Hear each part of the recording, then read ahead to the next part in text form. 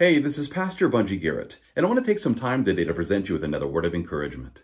Well, in case you haven't heard already, you might like to know it was just yesterday morning on Sunday, August the 25th, that's when the IDF responded to reports that Hezbollah was preparing to fire a massive amount of rockets and missiles into northern Israel. Rather than waiting for the attack, well, the IDF launched a preemptive strike in order to destroy the Hezbollah targets before they could be used against the state of Israel.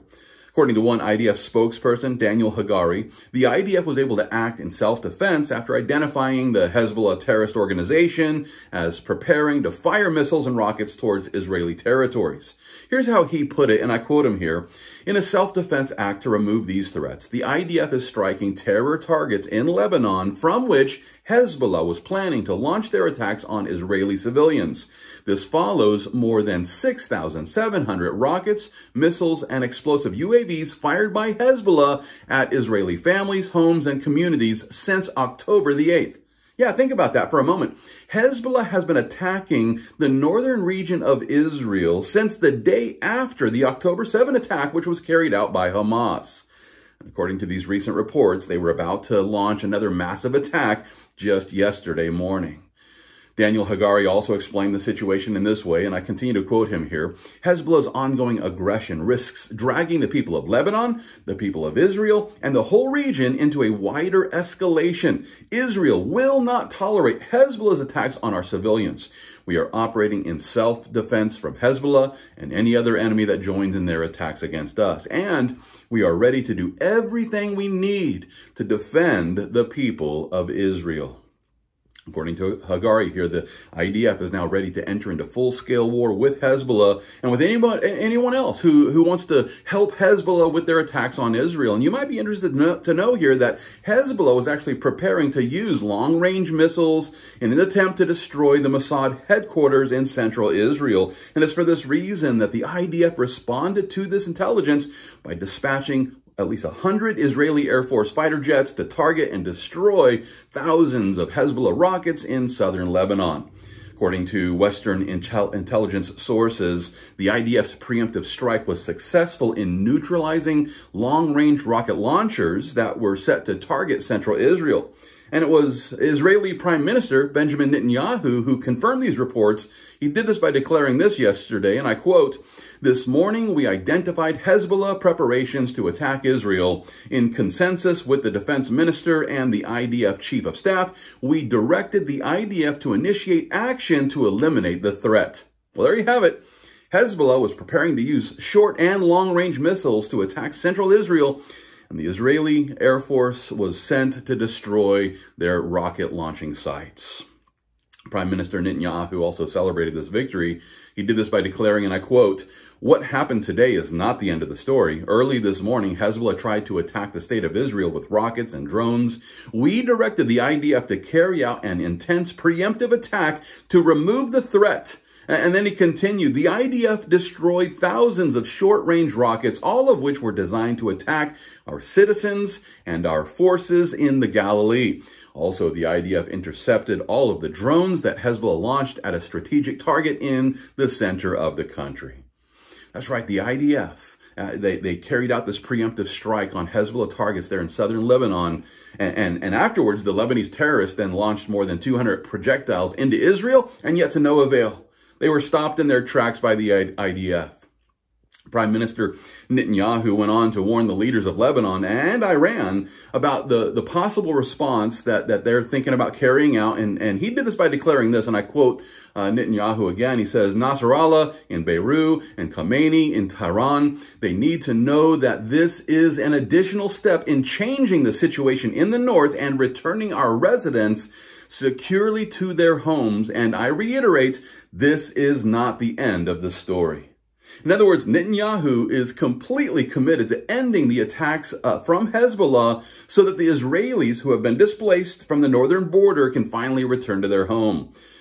What this means is that the IDF is ready to make this happen by any means necessary, and yes, even a full-scale war. Here's how Defense Minister Yoav Gallant put it in a statement that he posted on X just yesterday. And I quote him here. He says, "We will use all the means at our disposal to defend Israel. We discussed the importance of avoiding regional escalation and working together to ensure Israel's defense as well as regional stability." That's right, the defense minister of Israel has warned the enemies of Israel that they are prepared to do everything necessary to reestablish regional stability. It's for this reason that they carried out yesterday's preemptive strike on southern Lebanon to send a clear message.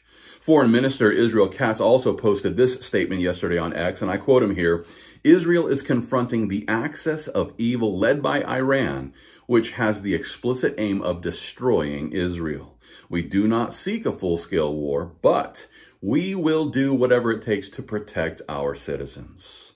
In other words, Israel would rather avoid full-scale war with Iranian-funded access of evil, and yet they aren't willing to continue enduring more October 7th style attacks. And it's for this reason that they are ready to enter into full-scale war with those who have determined to wipe Israel from the map. At the same time, it should also be noted that Hezbollah has spent the last 10 years creating a network of tunnels under southern Lebanon, which includes military operations and weapon storage. And it's, it's said to be 10 times greater than what Hamas stored up for their attack. And according to the intel, they're preparing to invade northern Israel, not unlike the October 7 attack, which happened on Israel's southern border. According to one report, Hezbollah has 10 times the firepower of Hamas, with a total military force of 50,000 people and up to 5,000 elite troops ready to storm across the border. And not only that, but they also have more than 200,000 rockets and guided missiles and drones, which are currently being stored in their terrorist tunnels there. And according to Lieutenant Colonel Zahavi, who served for 15 years in the Israel Defense Forces Intelligence Corps, Hezbollah may now have enough weapons to overwhelm the Iron Dome, as well as the David's Sling air defenses, which have, up to this point, been used to protect Israeli towns and cities from missiles and drones. And according to her research, the October 7 attack was simply a test run or even a template for the invasion that Hezbollah is preparing to carry out there on the northern border of Israel. And with that being the case, I can't help but to wonder if yesterday's preemptive strike on southern Lebanon actually thwarted Hezbollah's invasion of Israel. Well, as we continue to watch this conflict ramping up there in the Middle East, we can rejoice in knowing that the God of Israel has already provided us with prophetic insight, which presents us with divine intelligence regarding the future outcome of this conflict. As a matter of fact, it's in the 83rd Psalm where a seer named Asaph informs us about the days when the enemies that surround the state of Israel will form a military confederacy, all with the goal of cutting them off from being a nation, that the name of Israel may be remembered no more. And listen, as they attempt to take for themselves the pastures of God for their own possession, they're going to quickly discover that their military might is completely insufficient against the true and living Lord. According to the seer Asaph, the Lord is going to defend Israel by blowing them away like chaff before the wind. Not only that, but the Lord is going to pursue them with his tempest and frighten them with his storm as the mountains are set ablaze by the power of the Almighty. And with all this in mind, I should remind you that we've been called to pray for the peace of Jerusalem. And as we pray for the peace of Jerusalem, let's also pray for the people on both sides of this conflict, that they might all realize that the Lord Jesus is the only hope that we have for achieving peace in the Middle East as well as the rest of the earth. At the same time, we must also realize that the nations who rage and engage in vain plans against the King of Kings, they're eventually going to find themselves on the receiving end of the Lord's righteous wrath. And with that being the case, the compassionate Christian ought to encourage every unbeliever to realize that our Creator is preparing this world for the second coming of Christ Jesus. That's right. There's coming a day when the King of Kings will return. And it's at that point in time when he will rule and reign over the earth with a rod of iron from the throne of King David. And so rather than getting caught up in all the evil schemes of political rulers who are trying to build their own empires here, Christians have been called to accomplish our role as the ambassadors of heaven as we prepare the world for the return of the King. And with this as the goal, I encourage every Christian, let's warn the world about the day when the armies of heaven will invade this earth And at that point in time, they will destroy the enemies of Israel. And knowing that Christ Jesus will be leading this military campaign, well, let's encourage every unbeliever to make peace with our Messiah before it's too late. And as we prepare the world for the return of our Messiah, the Lord Jesus will help us to fight the good fight of faith, and all for the glory of God.